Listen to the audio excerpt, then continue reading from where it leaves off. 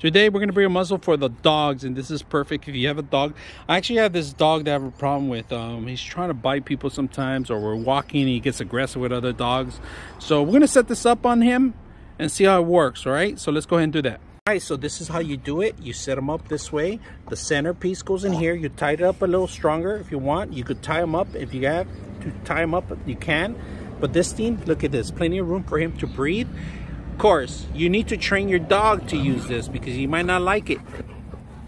All right, so this thing, very handy if you're gonna take him to a dog park, or you're just gonna have him in an open yard, or have a party where you don't want your dog to have cause any harm to anybody. This is a way you can do that.